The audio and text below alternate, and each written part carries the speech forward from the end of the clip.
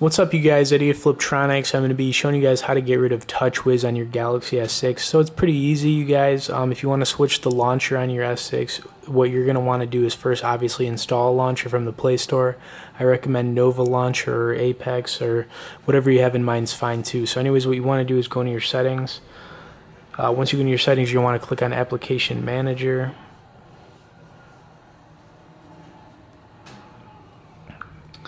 Alright, click on Applications and Application Manager, and then go to Default Applications, and then this is where you're going to see where Touchwiz is. All you got to do is click on it, you guys.